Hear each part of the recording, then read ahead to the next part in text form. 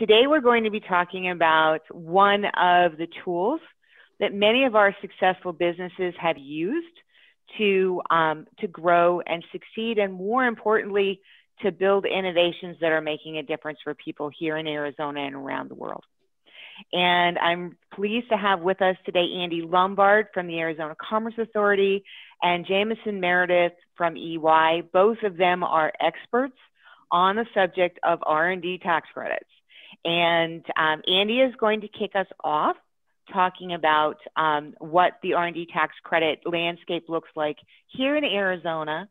And then AZBio board member Jeff Singleton will introduce Jameson Meredith, who will give us an overview of some of the things we need to know at the federal level, followed by Q&A hosted by yours truly. So with that, Andy, you want to kick us off? Thank you, Joan. Welcome, everybody. It's a pleasure to be here. Always happy to provide as much information as we can from the ACA. I will couch Joan's expertise comment. I am knowledgeable and going to go through this in a lot of detail and pretty much provide what you'll need to know, but our experts will also be listed here, so you can contact them directly as well. So first of all, I wanted to just go through from a state level the purpose and framework of the R&D tax credit program. First and foremost, it is to encourage Arizona businesses to continue R&D. We want to lead in commercialization, new technologies, and future growth. Obviously, over a period of time, we would have loved to have grown this program more and more and more, but as you'll see, it's kind of complicated and it takes a lot of constituents within the state. So to really break it down, there's two very important components to the tax credit program in the state. And I'm going to go through both. One is called the non-refundable component, which is administered by the Department of Revenue. And the other is the refundable component, which is administered by us, the ACA. And I'll go through the non-refundable first. So on the non-refundable, it was administered by DOR. As I said, it was enacted in 1992 for corporations, in 1999 for individuals. That's a pretty important thing that some people haven't realized, that it is also for individual tax credits as well. So if you haven't yet put your LLC or your corporation together, you can. Further enhanced in 2011 relative to additional credits via universities, and we'll talk a little bit about that as well.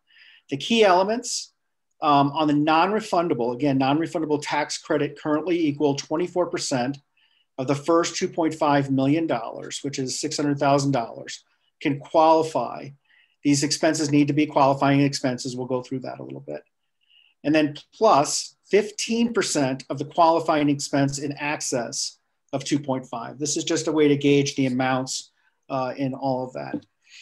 For taxable years beginning 2031, this is out there from a legislation perspective, the tax rate will reduce to $20,000 and $2.5 million, which is $500,000, and then 11%. And the reason that is just when you do these laws and these legislations, they're balancing it out for future years as well. That could easily change as we move along.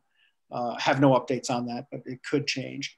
The tax credit is based upon the federal regular computations for qualified research expenses. So you have to look at what the Fed requirements are. I'm glad we have that presentation, or at least some of that coming up. This includes wages, supplies, rented and leased computers, costs, contract research expenses, to name a few things. I think the team is going to go through this, but that section in the IRS is section 41 for full details. They're probably going to mention more sections as well, but just want to make sure everyone knows that that's where that's coming from. I mentioned the university tax credit in the state. This was changed, I think it was 2011. So university tax credits amount are allowed if taxpayers make basic payments to a public university, equal to 10% of the payments that are in access expenses over the base credit amount of up to 34%. These apply to ASU, UA, and NAU only. What that means is that the community colleges are not participating in this, nor are the private schools. These are just state funded schools. The amount is administered by, again, Department of Revenue on this. The taxpayers must first apply for a certification for research payments. and then they can get accepted. We do that work when we accept those because our criteria at the ACA is similar to that. So it goes through the ACA for acceptance, then it goes back to AOR and being accepted. ACA may not certify research payments representing more than $10 million in a total university tax credits for a given calendar year. So we're maxed out for university tax credits at $10 million. Okay, so that's the non-refundable side. In order to participate in the refundable side, you have to be a participant in the non-refundable side, and we'll go through that a little bit. So the ACA administers that. This was enacted in 2010 to provide a partial refund on R&D tax credits. Again, it's partial, and it's cool because it is refundable, and you could imagine this goes very, very quickly, and we'll talk a little bit about that process. The key elements for qualifying companies may be eligible to claim if they are otherwise qualified as a non-refundable R&D tax credit. So first you go through and you get qualified as non-refundable tax credits, and their current year AZ tax credit exceeds their tax liability. So this doesn't help some companies that are still not yet paying taxes, and you got to worry about that, but it's still very, very productive for those that can qualify for it. ACA can approve refunds on a total on the refundable side of only $5 million in any calendar year.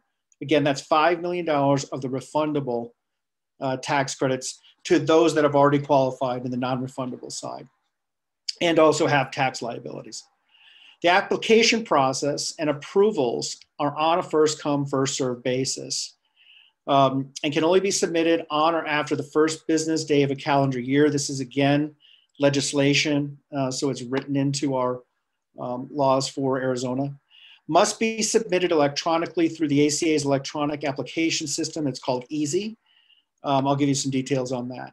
And the $5 million cap in refunds is usually met within minutes. This is something that people trigger on their computers and are ready to go at midnight on the 31st when they pop the corks and the fireworks go off, champagne and so forth. At 12:01 that opens up. So this literally fills out before we would walk in on January 1st.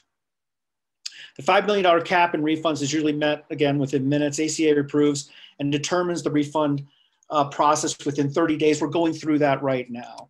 We'll give some details on that for those that have submitted for that. So again, the key elements are meet the eligibility, must submit the applications before filing the tax with the ADOR. That's very, very important. It has to be fewer than 150 full-time employees worldwide. We wanted to, the state and the legislation wanted to target those companies, which is important to us. Complies with employer requirements for E-Verified. And if application is approved, pays non-refundable process fee of 1%. So basically there's a 1% of the fee to just process all of this. Refund criteria, 75% of the excess credits during the current credit tax year, and the remaining 25% is forfeited in the refund issued. $100,000 began in 2019 to maximize the company participation, and the maximum credit refund amount on the certificate of qualification of the ACA is one of the prior two criteria not met. So essentially what this is saying is that you're not going to get your entire amount. There is a small amount that will be refunded. It's basically what we're seeing is up to 100% or $100,000. So just to give you a kind of how that looks, when you roll it all and stack it, non-refundable with the refundable over the years. And as you can see in 2010, those applicants were 53. And just this January 1st, we had over 100 thus far. What we do is we then go through and applicants are issued a certificate of qualification. And once you're qualified, meaning you met those requirements, we go and start to manage the refunds through that. And again, we go up to $5 million, which is shown into that. That's pending because it's we haven't issued the $5 million yet. And you can see the total R&D expenses of applicants that have been issued a certificate of qualification It's been steady pretty much. I think it kind of dipped a little bit, and we expect it to be pretty large this year. But it was 87 million last year, to be probably over $1 million, we would expect. Super important for the team on this call, if you could, I'll try to copy this and let me just make sure I can. No, I can't. I'll send it in another one. But if you go to the azcommerce.com site, /incentive and then research and development, or you could just search on it. You'll see all of this laid out with applications. But I also just wanted to give you a concierge type of service that our program manager, Cindy Grogan, who's fantastic at this, can really help answer any questions and help you with specific needs while going through the application process. And they're here year round on that. They're not just watching this in December and January. So Cindy is at Cindy G at azcommerce.com. And I'm, again, Andy Lombard. I'm at Andrew L at azcommerce.com. And if you do have any questions on that, you can let me know. And I'll be here to answer questions as well. So Joan, I think that's less than 20 minutes. I went through pretty quick, but hopefully that's a good overview for the team on this. Thank you, Andy. That was great. And for everybody on the call, we're going to now switch over to the federal side because they are interrelated. And Jeff Singleton, if you would announce or introduce Jameson to the team. Absolutely. So welcome everyone. I'm Jeff Singleton. I'm a executive managing director with Ernst & Young here in Phoenix. I've worked with Jameson Meredith for several years now. Jameson, excuse me, is a partner that sits in our Dallas office, and he's the leader of our tax advisory group. So not only does he deal with the research and development credits, he deals with accounting methods, anything that would be outside the annual compliance work that you may have from an income tax perspective. Jameson is your person to go to with all the answers that you could possibly want. So like I said, I've worked with Jameson for a number of years on several projects, an incredible resource, and we have a great working relationship. So I'm going to turn it over to him, let him go through the federal side, because as Joe mentions, the federal and state are closely aligned and closely tied. And then at the end of this, we'll turn it back over to Joan for our questions and answers. Jameson, I'll turn it over to you. Hey, thanks, Jeff. And Joan, thanks for having me. I was thinking back. I think the last time I maybe spoke to the AZBio group was when there was a grant program that came out of the Affordable Care Act 10 years ago, 48D, which was one of the more exciting things probably when I look back at my career to participate in. So it's good to be in front of this group again. I guess, you know, I had kind of some slides, but maybe to level set just a little bit and kind of piggyback on to Andy, I'll maybe give you just an overview of the federal rules at Section 41, and then we can kind of dive into some more topics that I see, you know, kind of currently in the research credit space. But, you know, one thing in Arizona, you know, I've worked in this space for a couple of decades now. When you stack up Arizona to other states, they are definitely the more favorable, probably have some of the you know, flexibility with the refundable and non-refundable pieces that I see across the country. So it's a great state to be located in and a great state to have your R&D investments in. Let me share my screen real quick. So just to give a real quick overview of the research credit. You know, the research credit for federal actually dates back, you know, another decade from Arizona. So it was 1981 when it was enacted. And it really is to encourage R&D spend in the US. And when they define R&D, it's much broader than a scientist or an engineer would maybe consider R&D. You know, really you have to show that one that you are trying to create a new product, a new process, or improve that product, process, formulation, or technique. So you have to be in that functional development space. You have to rely upon a science, meaning this can't be taste or cosmetic, that this is really driven through, through a what we would refer to as a hard science. And then you have to show that there is technical uncertainty to the project, meaning, I've never done this before. I'm trying to create a brand new device, a brand new drug, and I'm not sure I'm capable. Or it could be as easy as, I know I can get to my end goal, but I don't know the appropriate design. That still would be technical uncertainty. And then the last, and this is what drives really all the cost and everything that we would attribute to the development, is the process of experimentation. So really everything from that initial ideation through prototypes, through simulations, up until you've got a product that's ready for commercial aspects. So it's gone through maybe FDA approval, all the way to it's truly ready to commercialize. And all of that effort that goes into that is what you would want to capture from a cost perspective. And just to give you a quick, the way the credit works is there's actually two different calculations, but most taxpayers are using this alternative simplified, where they capture their cost. They have to look back 3 years to determine a base amount, and the amount over the base gets a 14% credit. So that's what kind of the mechanics of the federal credit are.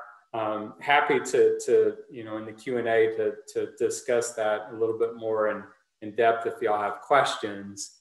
But to give kind of what I'm seeing kind of currently in the hot topics in R&D, one of the things that we're kind of dealing with is under the tax reform, unfortunately, the research credit was kind of almost de-incentivized a little bit from a federal perspective. So if back in 2017, when they were working through the major tax reform, what was happening was, one, it was a very rushed process. Two, they had a budget that they had to get under. So there were some things added to the last part of that to really, from a budget perspective, to get under the $1.5 trillion tax reform that was passed. And it did impact, the pharmaceutical or life science industry. One, it reduced the orphan drug credit from 50% down to 25%.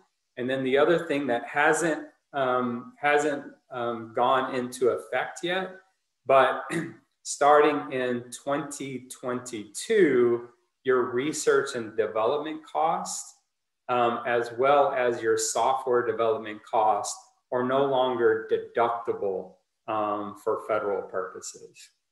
So that those costs now, and they've been deductible, the original code was Section 174, was enacted in the 50s.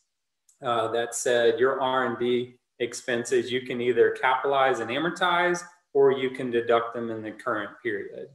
So they're really going back 70 years and changing the rules here. But starting again in 2022, R&D cost will no longer be deductible. You will have to capitalize those, and if those costs are spent in the US, you get to amortize them over 5 years. If you spend any of those costs outside the US, those are a 15-year amortization.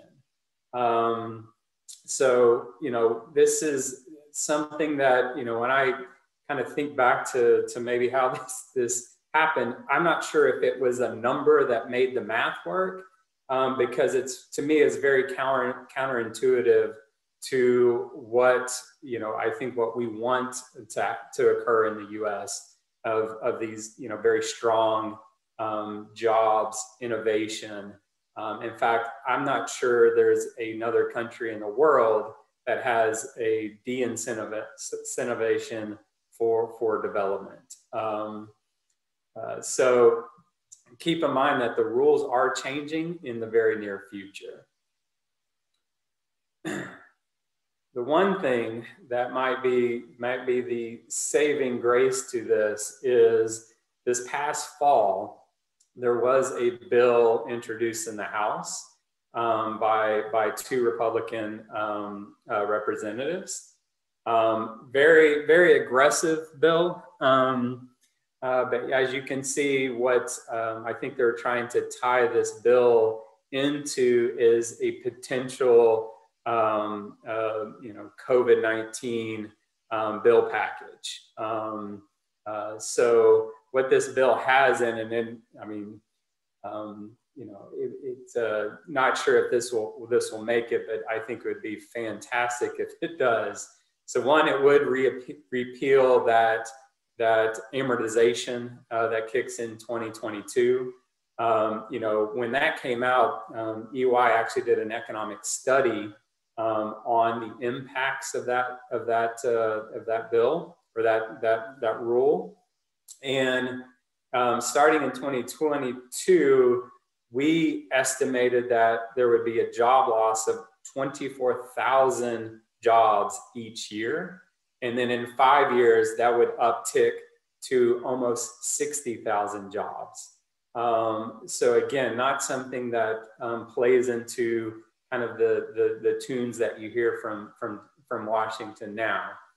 But the other things that this new bill would do is it doubles all of the research credit percentages. So that 14% that I mentioned would go up to 28%. It would double the ability for small taxpayers to offset their research credit against payroll taxes. So back in 2015, under the PATH Act, they allowed small taxpayers to essentially get an ability to monetize their research credit through an offset of payroll tax. So that currently sits at $250, but this would double. It also expands the eligible taxpayers in this space. It's what is very interesting and probably interesting for a lot of y'all is it introduces a few new items. So a new credit up to 10.5% against income for domestic manufacture of APIs and other medical countermeasures. And then it also introduced a new 30% investment credit for manufacturing and equipment in the US. And then it also provides again a refundable component for your pre-revenue development companies. So again, this is something that was introduced, I believe, in October. Hopefully it would get tied into, the next Corona or COVID package, but maybe it survives, and I'll talk a little bit about Biden's tax policy. But this would be a great win for the folks on the call here. So the other thing, I guess, to give y'all an update is what are we seeing in kind of the IRS audit landscape. So the research credit has for as long as I've been working in this space, has always been an area of focus for the IRS. They, continue to say that it's one of the more prevalent tax issues that they see in exam. And it's, there's a lot of factors that, one, it's really hard to define R&D, just given how innovation is done in just a multiple different ways, to really provide guidance to fit that in. But in early last year, they kicked off a campaign. So the LB&I, the Large Business and International Division, a few years ago went to this campaign strategy for audits, where it's very targeted, very focused on certain risks, as opposed to very broad audit techniques. So the campaign in R&D, they've kicked off. What they're trying to do is they know they're spending a lot of time, both on their side as well as the taxpayers, going through these exams. So they're trying to understand what they can do better. They recently had a call with all of the major accounting firms and some of the large R&D specialty practices to get feedback. A lot of the feedback is there's not consistency from one exam to the next, and can they introduce more safe harbors that taxpayers could take advantage of to really limit the exam to those high risk and not what we'd say is kind of that core R&D that really should qualify for this incentive. One of those safe harbors that a lot of taxpayers had started to take advantage of is what we refer to as a safe harbor that leverages GAAP R&D, or what is referred to as ASC 730. So there was a directive that was issued in 2017 that allowed taxpayers to piggyback off of their financial statements. So if the financial statements reported a research and development in their P&L, or noted it, a footnote, or noted it in its financial statements, then taxpayers were eligible for this application, the safe harbor. And what it is it's a very mechanical process that walks your financial cost, R&D costs, down to the eligible cost. And those eligible costs would be put into a safe harbor that if you're able to produce some very limited documentation, the IRS should not challenge it. So they've learned over the last 3 years of some nuances that they didn't anticipate. So they recently updated that goes in effect of 2020, new requirements. There's a little bit more documentation that's required. Things like, an organization chart, some documentation around internal controls from a financial statement perspective. And then it really limited, and what they were having problems with is software development. So they really limited the ability for only software that is sold, leased, or marketed. So any of that internal use software, they've stripped out. The other directive that is out there, or safe harbor, and this has been out for a number of years and hasn't been altered or impacted, is there's a safe harbor for clinical trials. So if you have clinical trials, you're able to accumulate those costs and basically put them into this safe harbor. If you sign an affidavit that these are eligible clinical trial costs, again, the IRS should accept that without any challenge. So that's another one that everybody who is doing clinical trials should be aware of. Maybe touching a little bit on what we might see in the future. So there's a number of different policy priorities for Biden. Probably became a little bit more applicable because of the results in Georgia now.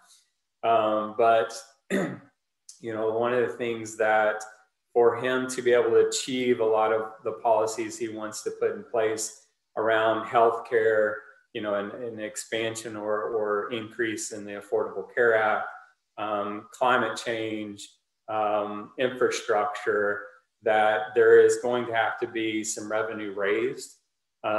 So these all will probably be paid for as much as possible through an increase in the tax rates. So one of the things that he's mentioned is to move the corporate rate back from 21% to 28% would create $1.3 trillion. So that's probably there's numerous other things in the individual rates that potentially are raised as well. But when you look at some of the more incentives in policies, one of the things that is noted is in his plan is a $300 billion incentive for R&D and breakthrough technologies. So whether that's maybe the piggybacks on some of the bill that I mentioned before,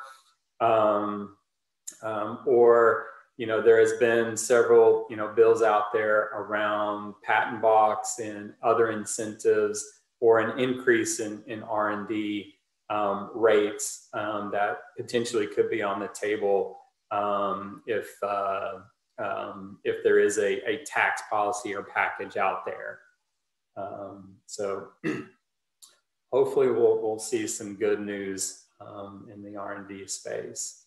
And then the last thing is, I just wanted to note that from a federal as well as global is, the R&D is often the credit or the incentive that most people or most taxpayers are maybe aware of. But there are numerous other incentives out there within your capital expenditures and employment and sustainability, as well as just from a global perspective. I mentioned how well Arizona stacks up from the states. I wish I could say the same for the US. The US probably rates usually annually in the high 20s, low 30s as far as the incentives they provide in R&D. But there is a lot of incentives if you have operations outside the US that are much more lucrative. And a lot of them, especially in your European countries, are refundable. So even if you're not a taxpayer, there's cash to be had. Maybe one of the examples is Germany. So Germany, starting in 2020, is the first year that they provide a research credit. They've never in their history provided a research credit. So they're trying to be, again, more aggressive and encourage taxpayers or companies to do their R&D.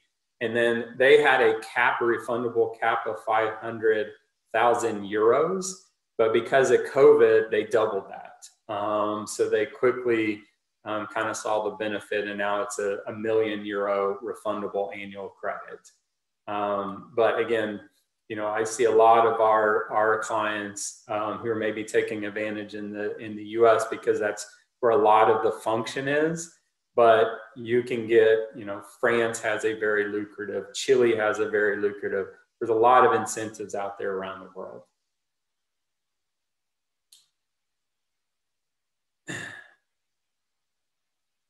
Joan, I think that ran about my 20 minutes. That was perfect, Jameson. Thank you. And you know, for everyone, I want to, before we go into the Q&A, I really want to thank both Andy and Jameson for you know, taking a complex situation and a complex set of questions and you know, synthesizing it as well as they did. I do have Andy's slides that I'll be able to send out to everyone who was registered after this. And Jameson, may I share yours also? Yeah, I'll send you an updated one. But yeah. Perfect. Because that way they don't have to try and survive on screenshots, which I know people do. So with that, I'd like to open it up for questions and looking at the chat. If you have a question, you are welcome to put one in there. But one that I wanted to touch on just as we get going. So Jameson, you talked about, you know, what's going to happen with the new administration. And of course, we've got a 50-50 Senate. The Democrats still control the House, although not with the numbers that they did in the past. So there is going to need to be more collaboration. As you look at the various items that we talked about today as far as changes, if we were going to, and I know EY doesn't do this, but AZBio does meet with our elected leaders and talk about what's important to our Arizona innovation community, what would be some of the things that you think would be most impactful for us to talk about on behalf of small business? From a small business perspective, I think, you know, one is the extension or expansion of the PATH Act. So giving the ability to monetize their credit. So, you know, that 250 to 500 or even something larger. And then just general, you know, one, I think there's some things in the PATH Act that really limit the eligibility of companies of being deemed a small taxpayer, because it looks at how long you've had gross receipts, and they have to be less than 5 million. Now that 5 million is proposed to raise to 10 million, but anything that really would help small businesses monetize the incentive. It doesn't do, you know, anybody or small businesses, you know, good when they actually can't receive the cash benefit because it's an offset. So anything that would allow small business to monetize that credit, I think is probably the most impactful. I think the second is, from a broader landscape, is the repeal of the 174 amortization, and to not de-incentivize R&D to incur in the U.S. So it was interesting. You had been talking about, you know, the various countries, and Australia is one that comes up a lot. Yeah. You want to just kind of comment a little bit on, you know, why companies, you know, tend to go to Australia?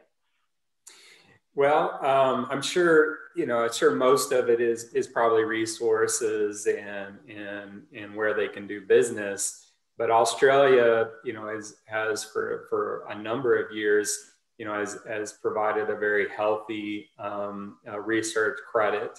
It's in the form of a credit, just like the U.S. One of the things that you know, and it evolves, in maybe stepping back, you know, generally, you know, the U.S. was the first. So a lot of the rules, you know, of the 4-part test and qualifications, a lot of those have been piggybacked by other countries, Canada, the UK, Australia. So what qualifies is very similar. What is different is the cost that qualify and the percentage of the credit that you get at the end of the day. The one thing that is unique about Australia is, in certain instances, you can actually take a credit in Australia for expenditures that occur outside of Australia. So US is very US centric. It has to occur in the US. Some jurisdictions, Australia, Japan, the UK, have certain rules that allow for you to get a benefit for costs that occur outside of that country. Thank you. And because I know it comes up a lot, and it's important to understand what the differences are. Okay, I have a question from Oliver. So how does the tax credit work for an LLC with R&D expenses exceeding revenue? Is the tax credit applied at the company level or at the owner level? And what are other key considerations for LLCs? Yeah, so LLC or any pass-through partnership, S corp, so one, the research credit is calculated on a commonly controlled group. So any trade or business that's owned greater than 50%, you calculate it as one and then you allocate it out.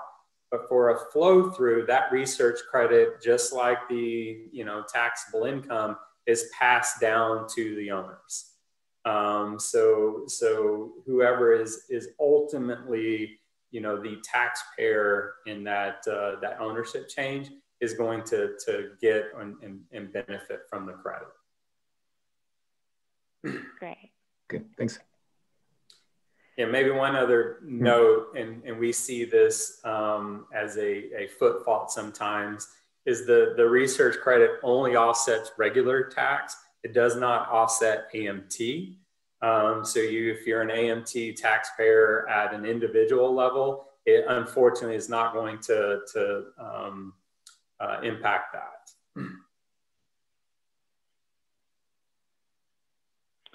So putting Andy on the spot. Hey, Andy, what do we have to do to get that $5 million limit raised if we're running out of money by January 1st every year? Yeah, unfortunately, there's no interim programs that we've done over the last several years. So it really is that only one program that's $5 million that has to be applied for really right up to the minute on January 1st. So as you're planning and working towards the R&D tax credits, the first step is to get qualified under the non-refundable. Do all the work that's required there. And once you're in that pool, then you go right into the pool, assuming that you have a tax liability and are qualified on the non-refundable side, then you can go and apply through our easy system, in which is it's easy to apply, but hard to get, right? Because you have to, get your application in, and it's seriously it's I don't know, the thing I would kind of equate it to is like trying to get Phantom Ranch down at Grand Canyon. Unfortunately, I mean, when you're looking at trying to get a lottery or just getting into a process with over 100 different companies applying at the same time.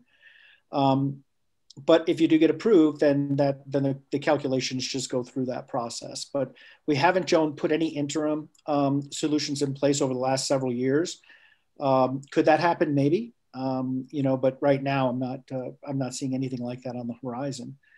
So really, what you're doing this year is preparing for your non-refundable tax credits. Get the proper work done. Jameson's gave a great overview on what qualifies, and get into the sections of the IRS side to get that work done, get approved, qualified through the ACA and the Department of Revenue.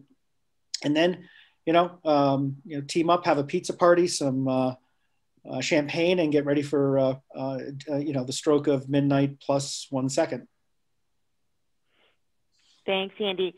So Jameson, unfortunately, we don't have you and Andy on speed dial 24/7.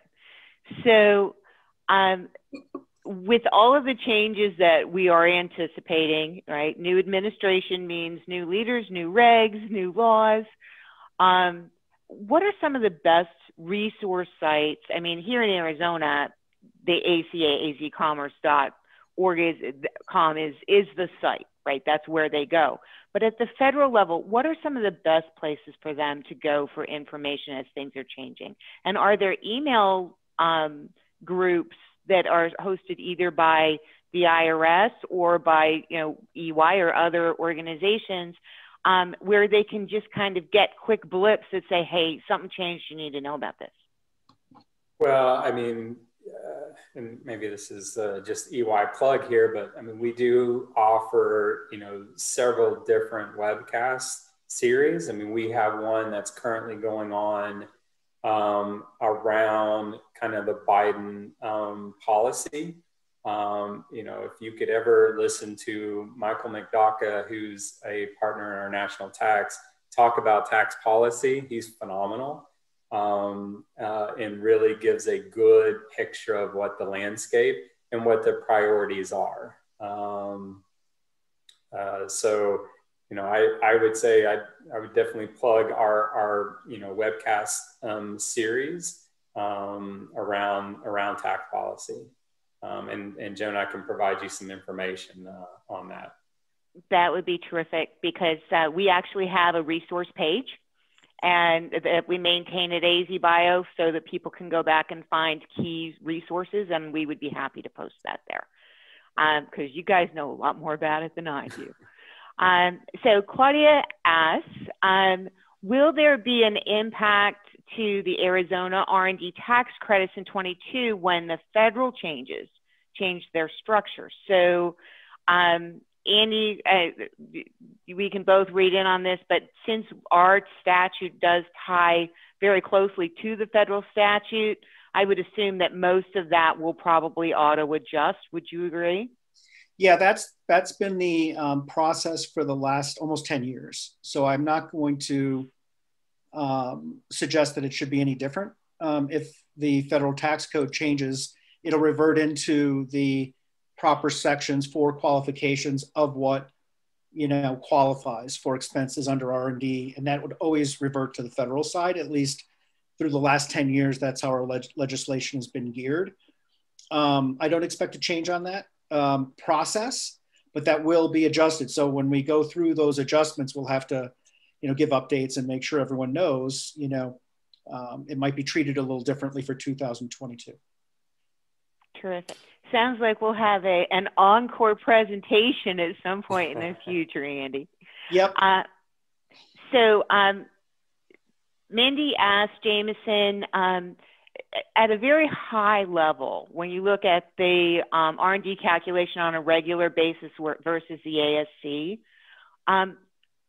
you know, we don't have time to go through the nuts and bolts of how you do it, but what's really the benefit of one versus the other, and why do more people go to the ASC? Yeah, so Joan, maybe on the previous question, just to clarify, because I don't think I mentioned this, even though the deduction versus amortization is changing, that does not impact what qualifies for the research credit. So both federal and Arizona, those costs still would qualify for the research credit. What current rules allow for is double benefit. You get the deduct, right, and you get a credit.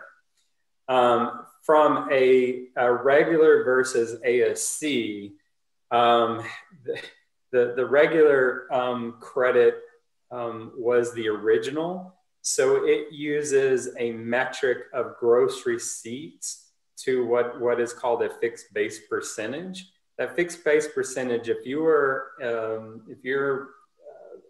a company that existed in 1984 to 88, you're actually using a ratio calculated way back then in current. So the regular credit does offer a higher percentage. So instead of the 14%, you get 20%. I would think that for most companies that are maybe in a startup mode, that they might use the regular credit versus the alternative simplified. I think most older companies have probably switched over because they can't prove what they did in the 80s. But it is something that they did a few years ago, allow more flexibility, that really you can switch and pick each year which one you want to do. So it's just something you file on. The form is a 6765 that it's a real simple form. It only has a few numbers on it. It's the only thing you have to provide in your return. But how you fill out that form is when you would elect to use one or the other. So we've just got a couple of minutes left, and I'm looking at the chat. So last call, guys, for any new questions, because I'm going to ask this one. You know, as we look at tax preparations for this year and then again next year, we had some new tax credit loan programs, you know, that came into the mix this year. Mm-hmm. That's going to complicate things. What is your kind of quick advice to our entrepreneurs? And most of the people on this call are small business owners. You know, what are some things that if you were going to give them 3 pieces of advice for doing your 2020 and 2021 taxes, what would you say? Deduct your payroll for PPP. I mean, if you got a PPP loan, you need to make sure you know the change that just occurred, which you can now utilize that deduction on your payroll, which wasn't part of it before. So that double benefit is enormous. But that's the one that comes to my mind. It's not tax credit. It's more just I want to get the word out there on this new PPP adjustment. Yeah, I think maybe I'll touch on the employee retention credit. So the employee retention credit, you can't double benefit. So that the wages that are applied to that cannot be applied to the research credit. So there is some complexity of how you would run that calculation. Now, you know, there is some thoughts around how you offset that if the credit was for non-working time, then that shouldn't go into the formula of determining how much of your qualified wages, but it can get a little bit complex, unfortunately. I want to really thank both Andy and Jameson, as well as Jeff Singleton, for getting us on Jameson's calendar. As we have, you know, these important conversations, we will be sending out to those of you that were registered some follow-up materials after the event today so that you can have that. We did record this session, and I'll go back and, you know, clean up some of the things and have that up for you. So watch your AZBio in the Loop for further information. But most importantly, the world needs us, and we need you to keep innovating, and these tax credits are to help you do that. So keep innovating, enjoy a rainy day in Arizona, and stay well. Bye-bye.